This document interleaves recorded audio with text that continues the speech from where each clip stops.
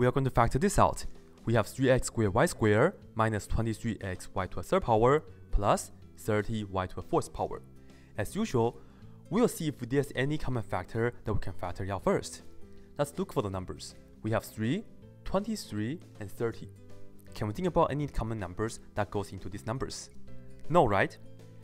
And you see that for the first term, we have x squared, and then this is just an x, but then for the third term, we have no x, so I cannot take out any x. But then, the first term has y to a second power, and here we have y to a third power, and the last term we have y to a fourth power. So in fact, we can factor out a y squared first, and that's our first step. So I'll take out the y squared, and then for the remaining part, originally for the first term, we have 3x squared y squared, but this y squared is out, so we just have 3x squared. And then originally for the second term, we have negative 23x y to a third power, but then we took out 2 of the y's, right? So we have minus 23x y to the first power only, because we took out 2 of them already. And lastly, originally we have plus 30y to a fourth power, but we took 2 out. So we have plus 30y to the second power.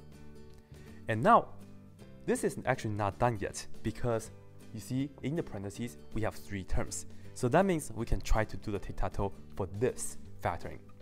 So let's see. Let me do a tic-tac-toe to factor this out. To get 3x squared, well, the only way is 3x and x, right? So that's pretty clear.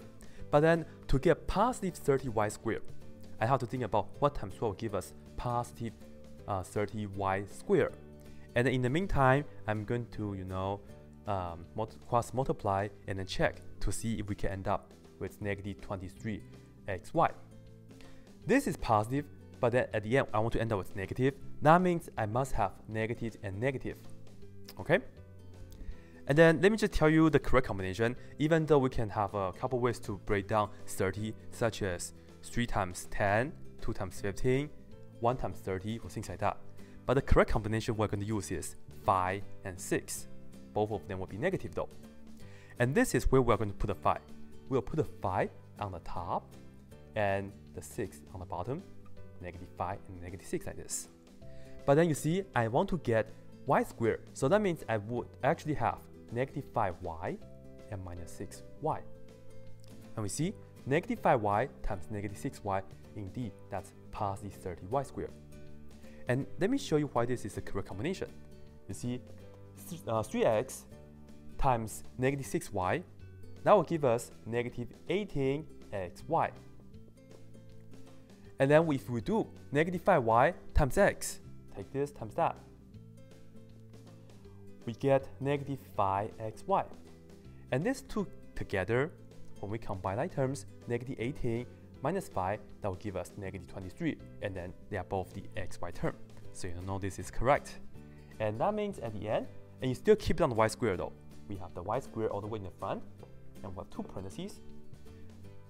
And when we read the answer, don't forget we read it across. So we have the first factor, 3x minus 5y in this parentheses, and then x minus 6y in the second parentheses. And all this will be the factoring for this. And that's it.